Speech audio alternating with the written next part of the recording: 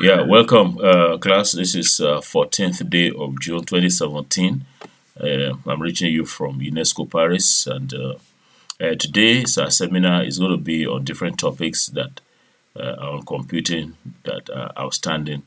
We're going to be having presentations by Johnson, Famuide on interrupt. Solomon Abba will also be talking about interrupt. Madam Woke will be talking about contemporary uh, issues. Is that what you're going to be talking about, ma'am? No, sir. Artificial intelligence Okay, and its importance in education. okay, artificial intelligence. Okay, maybe we will take Johnson first, and then take Madam Uchenna next, and then we'll go in that direction. So, if you are set, Famuide, are you set? Yes, sir. Okay, please go ahead. Good evening, class. Yes, good evening. Good evening, sir. Yeah. I'm presenting interrupts in the computing process. Yeah. Let's start right away by going to slide 2. And on slide 2, you will see a lady she is so busy with whatever she is doing and every other things around her calling for attention. And we can look at that and say every other things trying to get our attention are interrupts. Yep. And checking the dictionary meaning of interrupt, you will see that he's also saying that it is making something that is putting a kind of a stop to something that is on a continuous process, activity or event that is on a continuous process. And we can see that it is that thing, those events in life also, that is brought into computing that we also are relating with, despite the fact that these are inanimate things.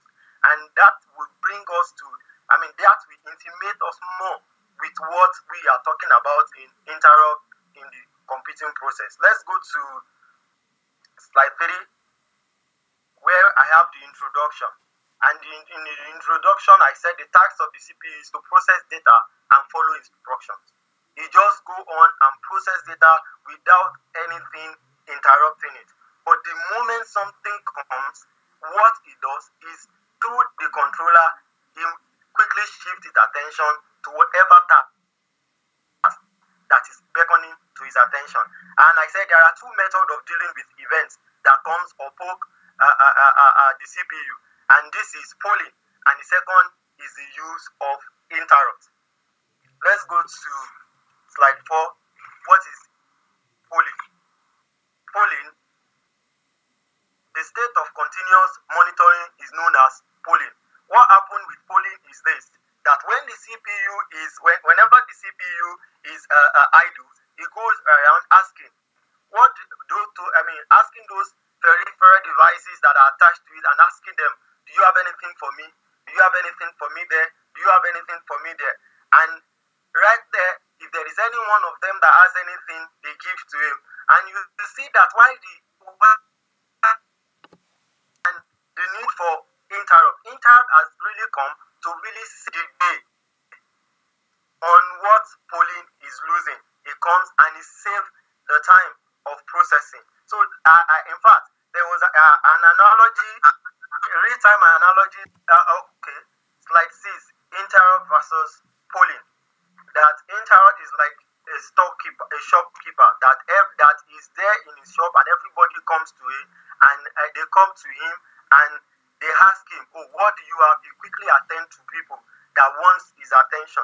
While polling is like a salesperson that goes about sell his product. And then on slide 7, types and sources of interrupt. We have the 3 types. We have the hardware, software, and the processor. You will see on that same slide, I try to bring in what happened with the 3 sources of interrupt. I said when it has to do with the hardware, you see that it sends an interrupt request to the device, to the processor.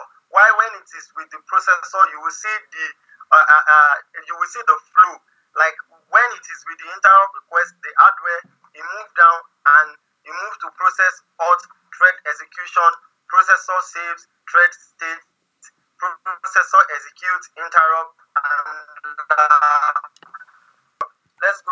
slide 8, hardware interrupt.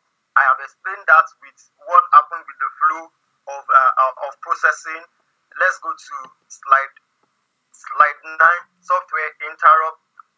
Then slide 10, categorizing interrupt. We have interrupt can be categorized into these different types. Maskable interrupt. These are interrupts that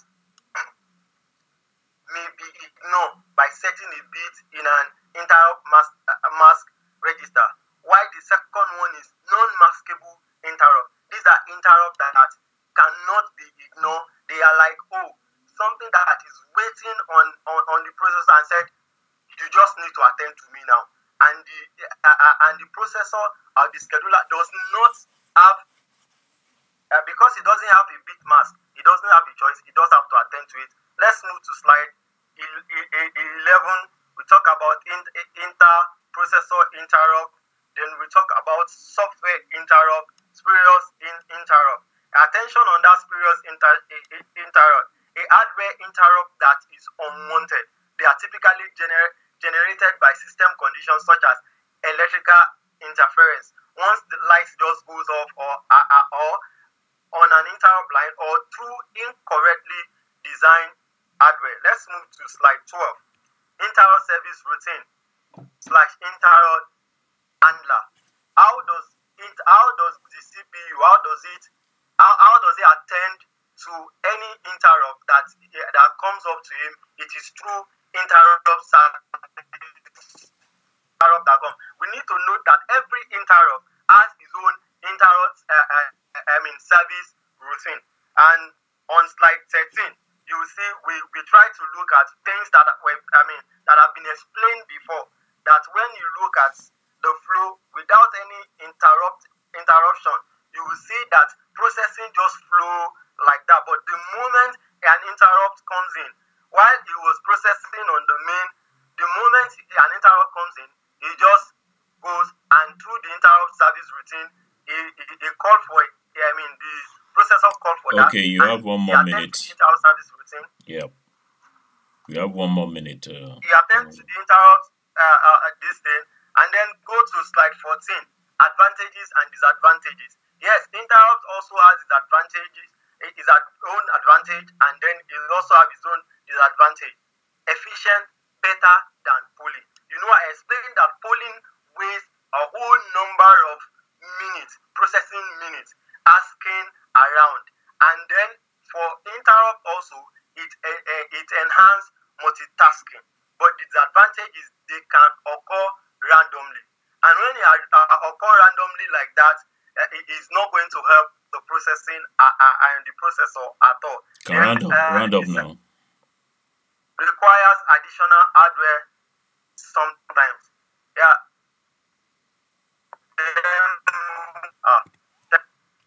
Oh, that's very good. Can we upload him? Can we upload? Very good. Well done. So, very quick questions for him. Billy, are you there? Mr. Famuide, on slide 11. When you mention interrupt processing, interrupt, can you just throw more light on it? Thank you. Okay, thank you. Madam Uchena, question for him. Okay, he said something about having different types of interrupts. Is there something like a hierarchy? How does the computer pick a particular one? Let's assume we have an interrupt from the software and another from the hardware. Which one comes first? Yeah, good question. Jeremiah, do you have a question there? To ask, is it possible for us to have both polling and interrupt system in a particular CPU? And the second question, how has Core i7 been the latest CPU? How has it deal with the function of the interrupt itself? Good question. Yeah, Solomon, do you have anything from you? My question is that it made mention about two types of interrupts. The interrupt itself and polling. Yes. Then I want to know, because when Mr. Gbeleyi presented, mentioned other types of interrupt, and now he's coming in with polling. So I want to really know difference between what Mr. Billy has represented before. No, When he Solomon. told us about Okay, no problem. He will answer you, but if you are listening carefully, they are the same types that they listed. I mean, he just used another slant, to the matter of interrupt. So back to you, Johnson. Answer the questions very briskly. which, if there is an interrupt coming from the software or the hardware, which one does the CPU attend to? And I think it has to do with the order of priority. There is what is called prioritizing. Now, to every interrupt routine, there is a priority, like a priority number that is given, and which one is higher and the other one is low. And okay, don't waste time on that. You have answered that. Next question. Yes, next question.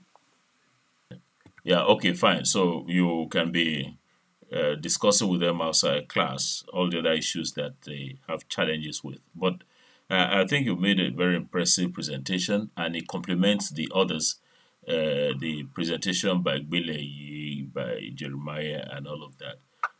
So together we have a well-knit presentation from all the sources on interrupts. Very well done. So we're moving on now to Madam Uchenna Ugoke. Then let's take our let's look for it's like, when did you send? Okay, I can find it now. You say you are presenting on what? Artificial intelligence. Okay, that's fine. Yeah. Let's just load that one and get it rolling. Yeah, that's it. Artificial intelligence. So you know your time, and so you begin from now. Go ahead. Okay.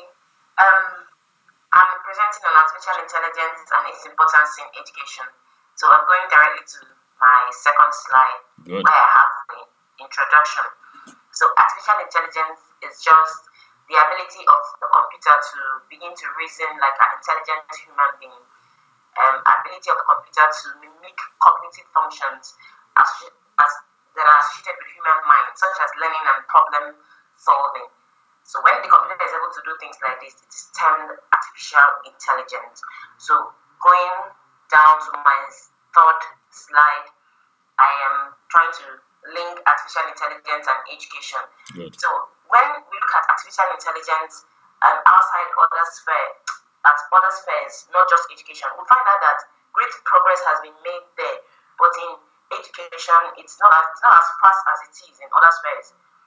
Like I am a computer teacher, and I know the challenges I have in education. When I think of what artificial intelligence can do for me as a teacher, I think it's paling when compared to what artificial intelligence has done in other spheres. Like example, the Amazon and the UPS, where we already have drones that deliver packages. Yeah, I'm sorry to interrupt you. What school do you teach, and what class do you teach computer studies?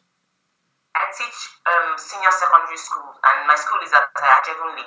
Yeah. No problem. You teach them computer studies. No, data processing. Oh, is that a subject in the secondary school? Yes. Oh, that's interesting. Data processing. Yes. Very good. Yeah, please carry on, madam. Okay, so I'm going to the next slide where I just started talking about the importance of artificial intelligence to education. So my first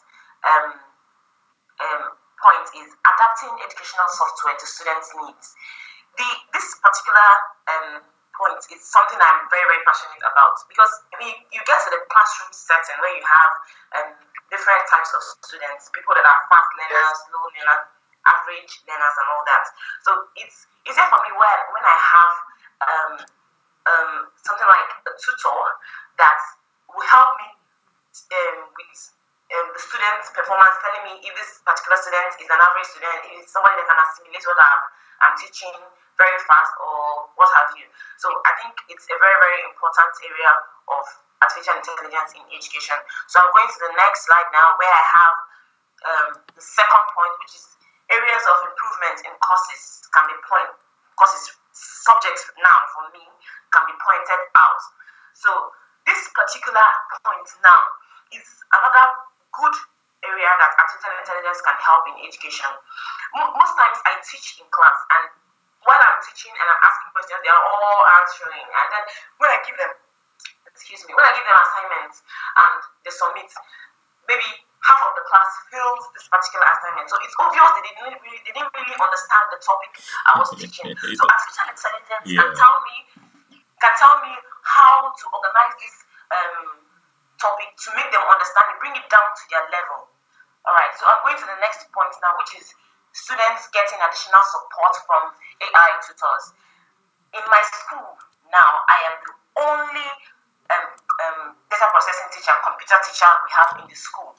I'm marking over 1,000 scripts each time they write test and exam. It affects my delivery. Sometimes there was a time I had a problem and there was a particular class I didn't enter for half of the term. It's not that easy. So when I have artificial intelligence tutors helping me out with this, it's easier for me to be able to handle all the classes I have. Yeah. So I'm going quickly to the next slide, which is information retrieval and analysis. I believe we can all relate to this. When I was in the university, if we're giving things like this to maybe a particular assignment to work on, you have to sometimes travel to other states, go to state libraries to look for textbooks to get the information you're looking for and all that. But this time around, you can sit at the comfort of your home, retrieve information, check if this is what you really want. If it's not it, you dump it, go to another website, look for whatever you want, and it helps you work on whatever you have at a very short period of time when compared to what it was a few years back. So the fifth point is the learning process can be made less intimidating. I can totally relate to this particular point. I'm not the kind of person that this presentation I'm doing now, ordinary, I wouldn't have done it in my undergraduate years. I don't want to be put on the spot. So if a teacher comes into the class and asks me a question, I might know the answer to this question, or I might not know the answer to this question. But because I'm just called upon to work on that, there's this attitude of wanting to shy away. You don't want the students to look at you. You don't want the teacher to see that, oh, I'm not getting it right. You're just afraid. So this artificial intelligence can help students study in a judgment-free area, so to speak. You can be interacting with your computer. Just like I said, now it's easier for me to do this presentation, probably because I have calmly used the system to look for information I need and read through it over and over. So I'm not worried about making a wrong presentation and all that. So going quickly to the next slide, which is the sixth slide now. This particular topic I'm talking about point is artificial intelligence powered data. Now I'm going to use what we have been doing in LASU now to explain this. Now you go to you pay online, you do your registration online. It wasn't like this before. That is another area where artificial intelligence has helped education now. You do a lot of things online. Data is collected online. Analysis of this data you have 2 more minutes. You have 2 more minutes, madam. All right. Analysis of this data can be done quickly because it's done online and all that. So I'm going quickly to the next slide, which is the 7th slide. Then artificial intelligence changes the role of teachers. Now, I am a facilitator, I am a teacher, I am what have you. If I have artificial intelligence in my school, I might limit my job to that of a facilitator. The artificial intelligence tutors can help me with teaching the students, presenting their topics and all that. My job is to provide something that is called a human interaction with my students. So, and that is all I have to say. The final slide, I have my references where I got my presentations from. Very good. Very good. Well done, Madam Uchenna. Yes, can we ask questions across the class, across the table? Gweleyi, any question from you? Yes, well done, Mrs. Ukokwe. Yeah, by the way, Gweleyi, you are the first to present on artificial intelligence, and it was a classic.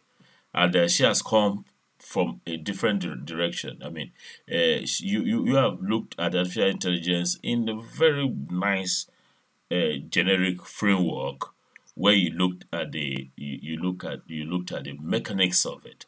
which is the heart of the matter, more or less.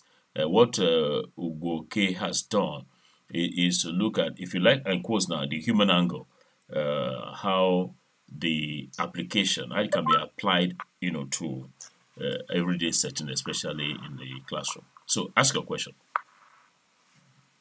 Yes. Thank you very much, sir. Mrs. Ugokwe, my question is yes. Look at the topic, that is from my own cultural view from it. Akadekule, dear, don't you think that if artificial intelligence is introduced, will it be a threat to your job? Okay, thank you. Yeah, thank you. Yeah, Johnson. Jeremiah. Yeah, I also wanted to add to the African context, artificial intelligence.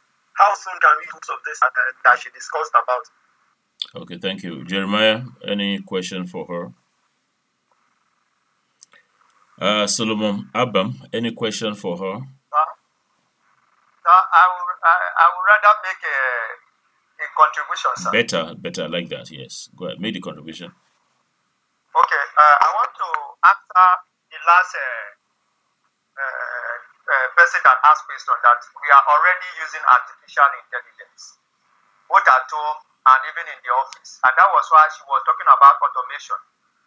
Any job that is done automatically, that job is referred to as artificial intelligence. That is why now we pay online. We don't even bother how these processes are undergoing. Today, a child pick up a game at home, you see a computer initializing the steps of the game, like Ludo and football, all those stuff. All those applications are artificial intelligence, sir. So that's what I just want to chip in, sir. Okay, that's fine. Before I yield to Madam Uchenna, let me continue from where I stopped. As I mentioned, let's look at artificial intelligence in its very rudimentary, primordial level, the way Solomon and maybe you have looked at it. Artificial intelligence, has to do with some mathematical, mechanical model, which at the end of a long day, if your first 3 slides made a reference, at the end of a long day, it's like wanting to empower mechanical devices with human capacities. So, indeed, I thought at some point you mentioned, I think Bele, you mentioned it in its own presentation, that it's a dreary world where you have artificial intelligence coming full steam. When artificial intelligence comes full steam, the human race is doomed. In fact, in a lecture I gave I'm a fellow of the Science Association of Nigeria. In a lecture I gave at the 50th annual conference, I did list what we call the grand challenges facing humanity today. It's not climate change. There are 2 challenges. One is to have a meteor come down from space and hit the planet. If it does so, if it's a bigger meteor or if it's a bigger heavenly body, it will lead to the complete annihilation of the human race, just like it did 50 million years ago when we were dinosaurs, and then you had this meteor hit the Earth, and the collateral effect led to the entire planet being blanketed by dust, and so we didn't have sun to get the trees that these dinosaurs were eating to grow. To grow, yes, and so they died. So that one is a worry for humanity. The second worry is artificial intelligence.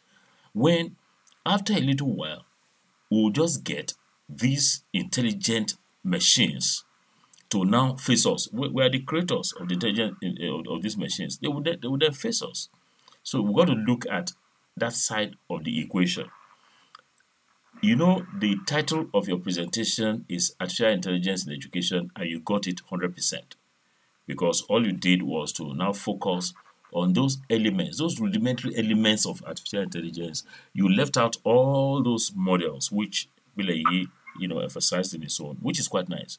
Because As I said, we're looking at the same elephant from different sides, and together we're describing the same elephant called artificial intelligence. So I'm very happy, very proud of you all. So if you want to respond very quickly to the question that Wile raised, you have the floor. Okay, Ebola, you asked if it's a threat to my job. In the whole of Tolu complex, I don't think we have up to 4 computer teachers in the whole of Tolu complex. So we've not had enough teachers already. So it's not even a threat. If the government can be able to bring in help through artificial intelligence, you and I know that they cannot give us enough. Going with the trend of events in the government now, the way they respond to the needs of the masses. So I don't think it's a threat to my job now, but in a couple of years' time, when we have a huge inflow, just like Prof has said, it might be a threat to my job. Probably by then I should be retiring and they'll have to take over. Okay, madam, you got it. You got it. Very well done. Very well done. Again, thank you for a very nice presentation. I quickly want... No, it's late now. We're going to move on to another presentation. Jerry, maybe you are the one to present. Okay, so Solomon, you have the floor to make your presentation. What are you presenting on? I'm about to talk about interrupts. Okay, we are about to talk about it. Interesting. Okay, go ahead though. Good evening, class. I want to talk about interrupts. Okay, by the way, hold on. By the way, today, hold on. By the way, today is still 14th of June, 2017, and I'm reaching the class from UNESCO Paris, where I'm on mission for Nigeria, and the class members are in different locations in Nigeria. It's 11:10 p.m. by my own watch here. I'm 1 hour ahead of the class. Lagos time or Nigerian time will be 10 minutes after 10. So it's a nice world, a world of technology, a world. Let me use Uchin as this is a world of artificial intelligence. I hope the intelligence will not take my job as a teacher. Okay, please go ahead, Solomon. Okay, thank you, sir. I want to start by looking at operating system. We call it OS. Which slide are you on? System. Which slide are you on? Slide 2. Slide 2. Operating system is an event-driven mechanism that executes only when an interrupt, trap, or system call occurs. Why is it an event-driven design? Operating system cannot trust users' processes. User processes may be bugging or malicious. User processes crash should not affect operating system. My friend, hold on. We have just agreed. Yes, sir. That is not for you to be reading everything here. Hold on. Yes, sir. What is the meaning of buggy? Is it bougie, but it's buggy. What's the meaning? Big grammar. What's the meaning? I'm sure you are not too sure of that. I'm sure you are not too sure of the meaning of that word. But No, go sir. on. The next word I say malicious. Malicious. Okay, you won. You beating me there. Go ahead, yes. So I'm moving to slide 3. Yes. Where we have event types. There I am saying that interrupts arise by hardware or programs to get operating system attention. And we have 2 types of interrupts. We have hardware interrupts raised by external hardware devices, and we have software interrupts raised by users' programs. Then we have another part of the event, which is exceptions, which is due to what? Illegal operations. I'm moving to slide 4, sir. Slide 6. In slide 6, I have here computing processes. And what are they? We say most of the time, the computer will wait for you to do something, like clicking a mouse, keyboard actions to interpret, which can be interpreted by the operating system routines. And the CPU will check the application to determine the response. Then when you go to slide 7, we have 4 parts of computing process. We have the input, processing, storage, and output. The last option there is telling us that you run through the program, going through these steps that I've just mentioned. Let's get to slide 8. In slide 8, I try to look at that word process. We have been talking about computing process. What is a process? In computing, a process is an instance of a computer program that is being executed. We also have some process states, which I'm not going to go deep down because of time. Let's go to slide 10, sir. Yep, we're there. We look at process actions. And what are they? We have create and delete, suspend and resume, process synchronization, and we have process communication. Then on that same slide, I have what is interrupt.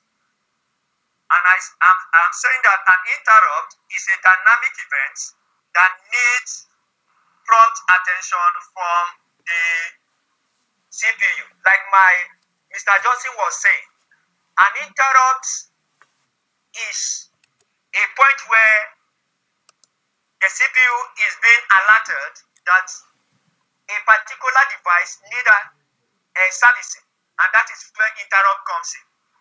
And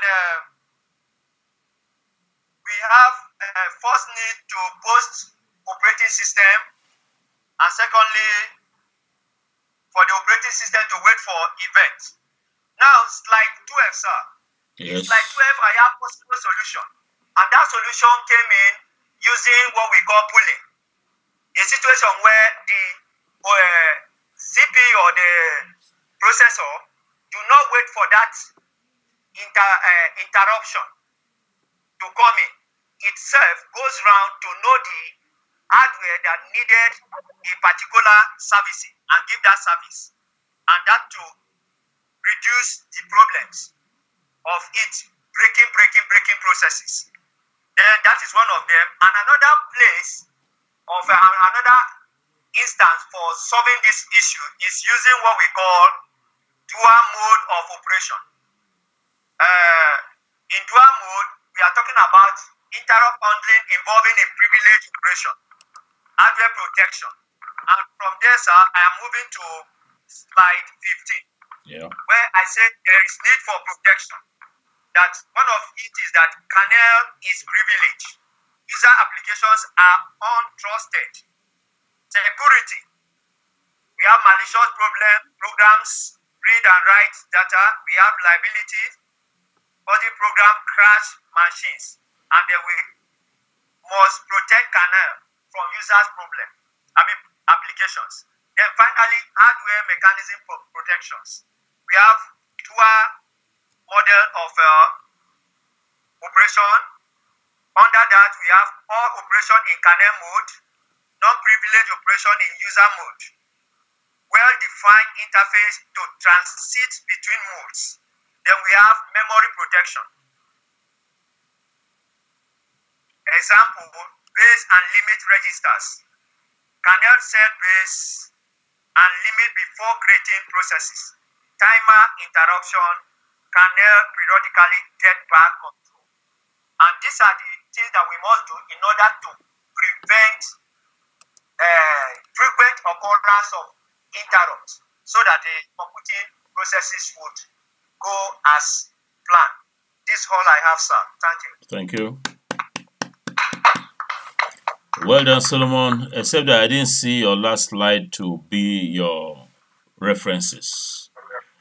Yeah, I'm sure you will get that one in at some point. Very well done. What you have said complements what the others have presented on interrupts. So let's just quickly take some questions. Jeremiah, are you still there? Okay, Madam Uchena.